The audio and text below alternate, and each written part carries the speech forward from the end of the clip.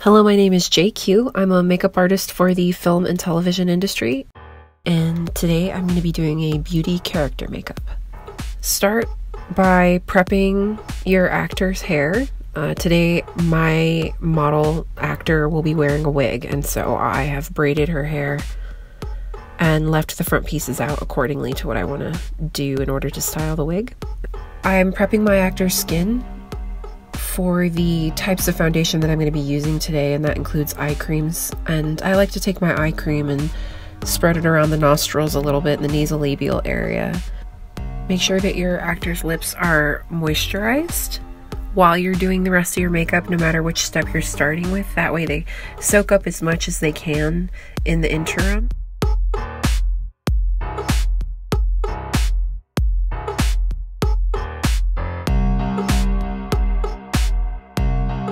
So since this is a character makeup and I want this character to have very defined features, I am actually adding thickness and small brush strokes to the brow in layers back and forth in order to get a strong dark brow on my blonde model.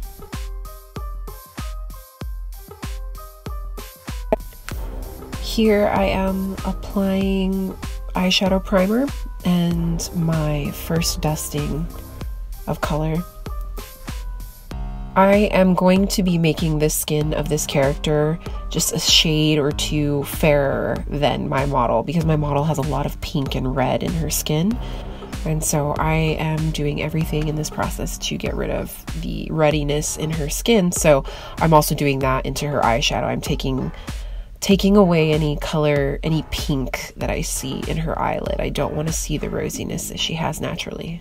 Again, this is a character makeup, so things like neutralizing reds or purples around the eye can change everything about a character.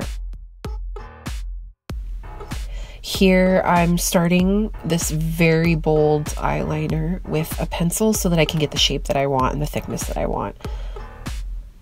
My model has a very large eyelid, and so there is space to do some very dramatic makeup on it, and can be easy to overdo as well. So I'm just going back and forth with my MAC engraved PowerPoint pencil, making sure that her wing is at 45 degrees. And that it's not making her eye look like it's drooping down. She does have a naturally hooded, sad, downward eye that gives her a precious moments look at times. So I'm lifting that by doing this type of liner, and this thick of a liner still keeps that sexy, heavy Jessica Rabbit lid look.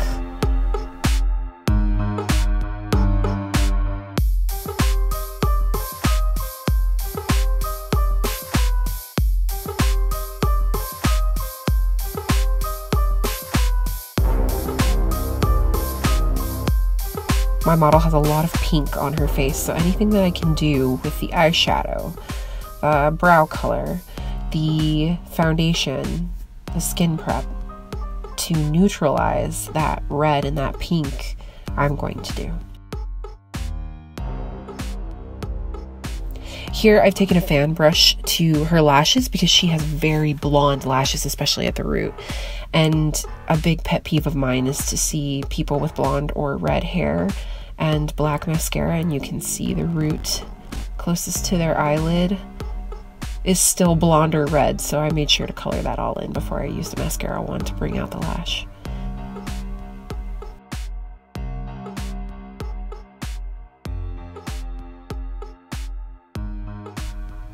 I'm using a water-based foundation, and I'm just going back and forth over her skin to try to create the correct tone that I want for this character.